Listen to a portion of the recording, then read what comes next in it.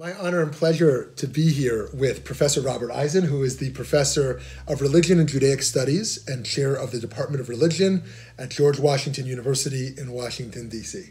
Thanks for taking time to talk. Well, thanks for inviting me. So our topic today is Gersonides on Providence. The Rabbi was the great 14th century French rationalist who argues for an impersonal God and really has major insights on rationalist theology and Jewish thought. So just, can you give us the basics? I mean, you wrote a whole book in 1995, Gersonides on Providence, Covenant and the Chosen People. So I don't know if you can give the basics in a minute or two. But when we're talking about Providence in the Ralbag's thought, Levi ben Gershon, what are we talking about here?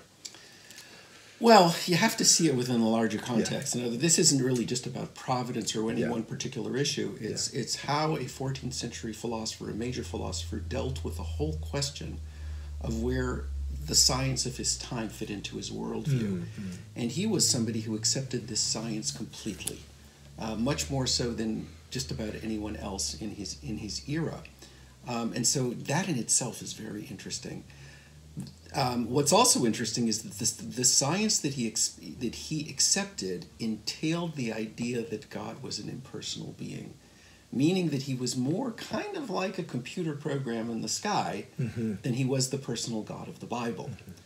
Nowadays, there are a lot of people who think of God in those terms, but it's really amazing that a 14th century, very devout Jewish philosopher and a famous Jewish philosopher thought that. He was kind of Spinoza before Spinoza, but he was a Spinoza that didn't abandon the Jewish community and continued to live a very, I guess what you might call an orthodox life, even though that word orthodox is more modern. What is the Rabbi drawing off of? What sources is he drawing off to make his arguments?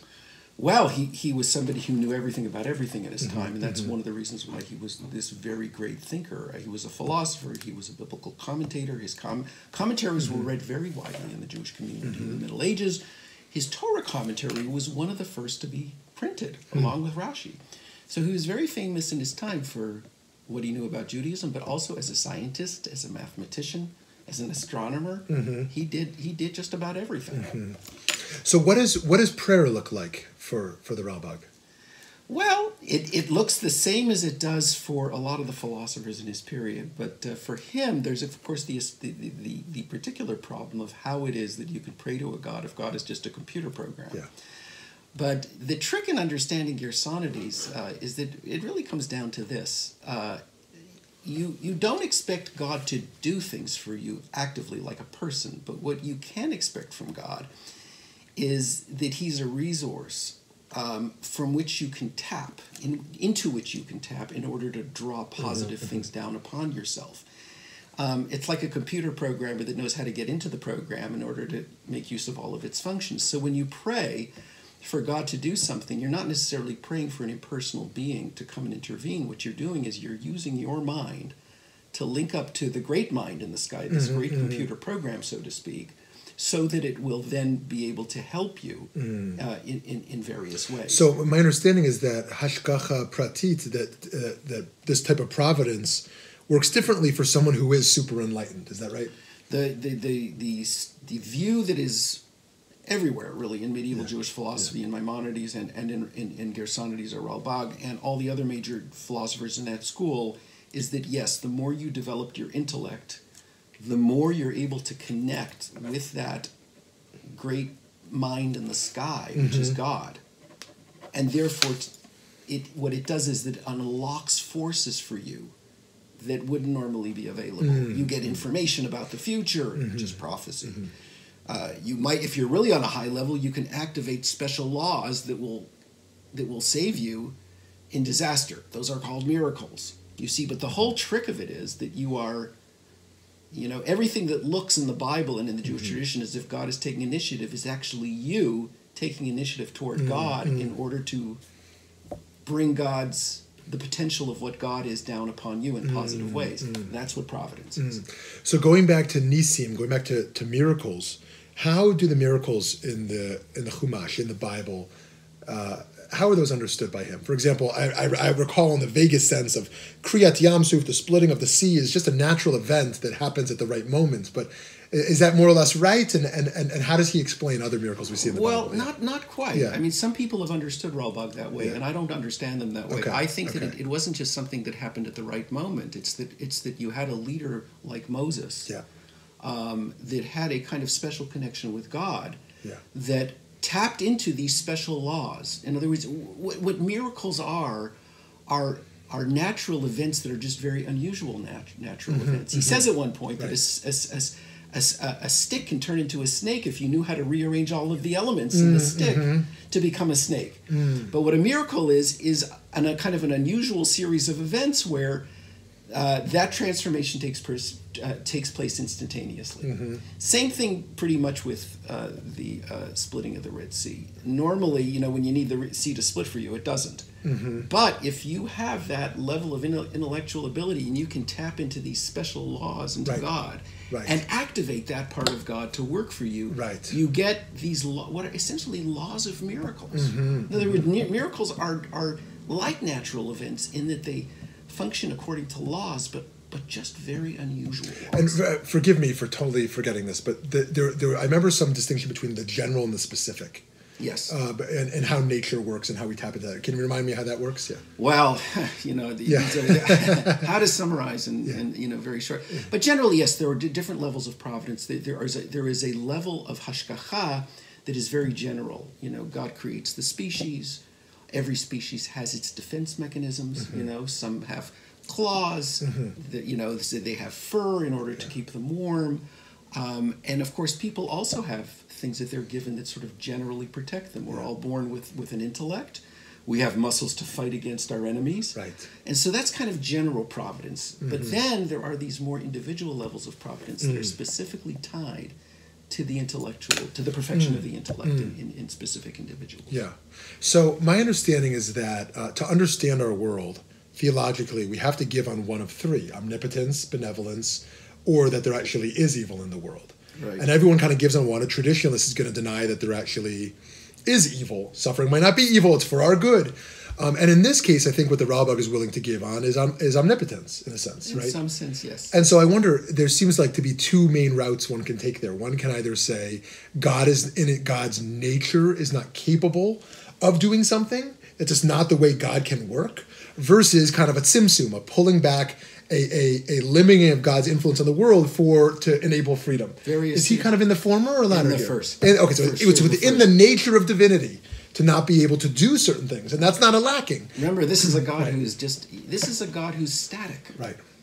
This is a God, the God of Aristotle that he essentially adopts is a God that is static. Again, I use the analogy of the great computer program in the sky because that's, I think, the best analogy. You don't expect a computer program to correct itself, to limit itself. It just is what it is, and it does what it does. And so by doing this, one can still hold on to a model of divinity of benevolence, God is good, yes, and not have to sacrifice that my suffering is real, and that suffering is evil. Yes. And maintain a relationship with a God who is not able to intervene. That's right. And is that? I mean, it would be an abuse to equate that with some sort of liberation theology. But there does seem to be an overlap in some sense, because that's not a personal God here. Liberation theology is all about a God who cries. But there is some overlap in a sense of kind of a God witness to some degree, right? Well, again, you can only use those terms of God in a very metaphorical way. Right. Look, a lot of people are, when I teach this to people, especially to Orthodox Jews, they're very upset at this idea.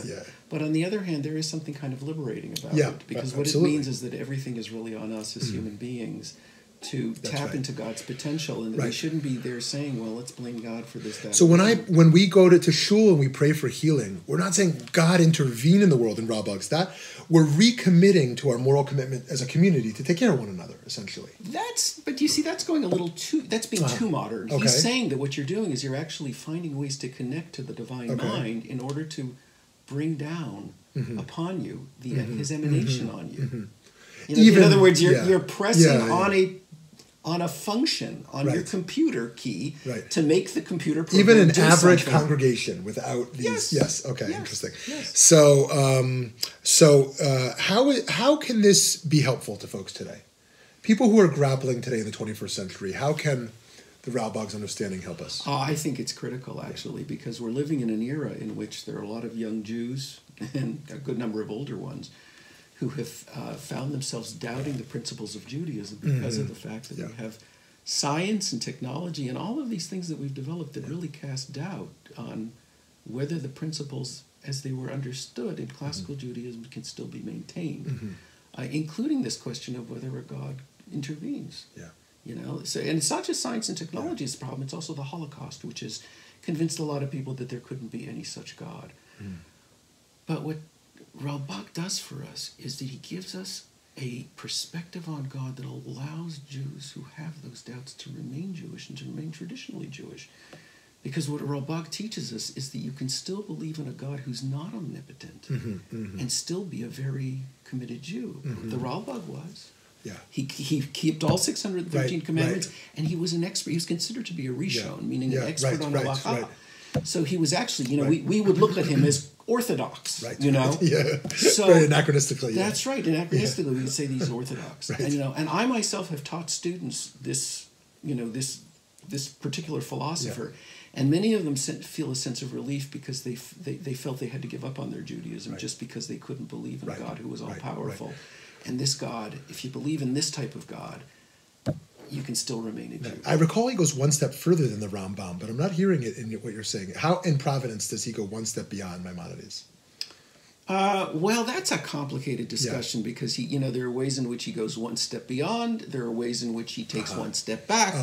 There are things that he simply disagrees with about, you know, specific things when it comes to Providence. So I wouldn't want to compare the two. And if you want to have another discussion, podcast about Maimonides, that could take up a good 20 minutes too. Okay, good. So my last question for you then is, what sparked this interest for you personally? In writing a whole book about the Ralbag, not many people have done that. You're probably one of 5, I bet. Well, I think the first thing was masochism.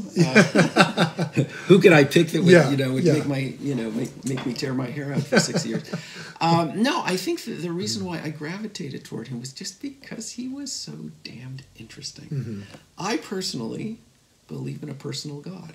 I'm not in Ralbag's camp. I believe in a God who is a real being, who's loving, and actually who I can pray and may help me in my time of need. But what I found so amazing about this particular thinker is the originality of his thinking. And as an academic, what always interests me the most isn't just somebody that I can relate to and agree with, but somebody who shows true ingenuity and brilliance in trying to bring many worlds together the way that a guy like this did. Was he a product of his era? Is what he's producing make sense in the historical context he's in? Well, every thinker does. That's right. You know, I mean, to some extent he does. Of course he does. But he also did things, you know, the things that I'm talking about were controversial enough, and we really have to include this in the interview. It's very important. He didn't get off scot-free. After his lifetime, when Jews began to react very negatively to this kind of philosophy, and the Rambam too. They blamed Ralbag. They came down very. They burned his books. They also burned Maimonides' books. The Rambam's books were also burned. But he was controversial in his time, you know. And again, it's those kinds of thinkers that I find so interesting. Very nice. Thank you very much. Fascinating stuff. Thank you. Wonderful.